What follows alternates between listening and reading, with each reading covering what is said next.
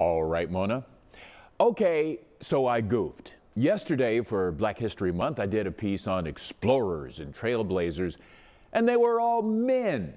Well, to correct that mistake, I'm going the other way now. Black women who cut new paths, and not just in entertainment, but in business, government, sports, and aviation. Women like Stagecoach Mary.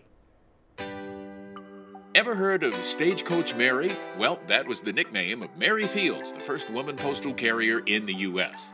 Fields was born enslaved in Hickman, Tennessee, but after emancipation went to work for a convent whose Mother Superior took over a school for indigenous girls in Montana.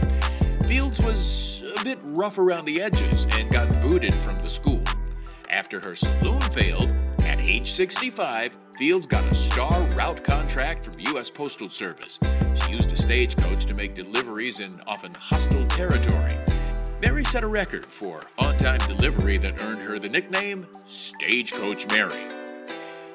Bessie Coleman took a different route to fame. She was the first African-American woman to earn a pilot's license, and it's all because her brother told Coleman she'd never fly.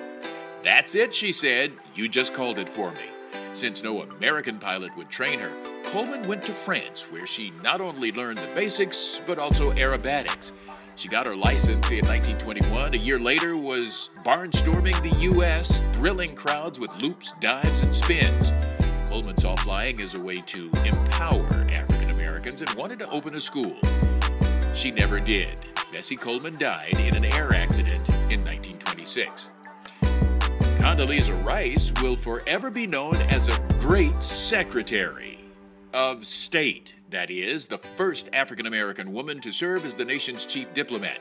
Yet another in a long line of firsts in Rice's distinguished career.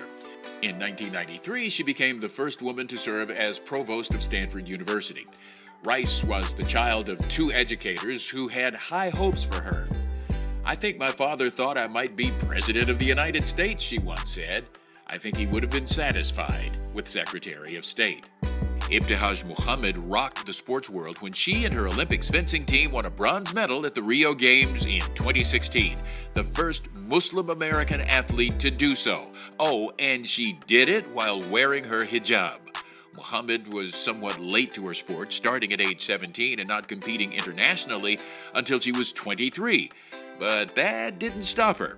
Muhammad competed on teams that won 4 world championships. But she has seen her greatest impact as cultural, saying she hoped her presence on Team USA changed perceptions about the Muslim community. Sheila Johnson has also made her mark in the sports world, not in competition, but as a savvy businesswoman. Johnson first came to prominence as the co-founder of Black Entertainment Television, BET.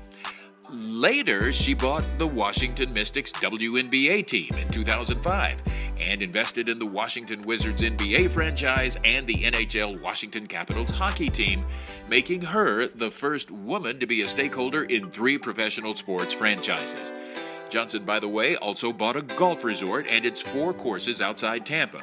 Finally, Sheila Johnson bought a hotel and spa management firm.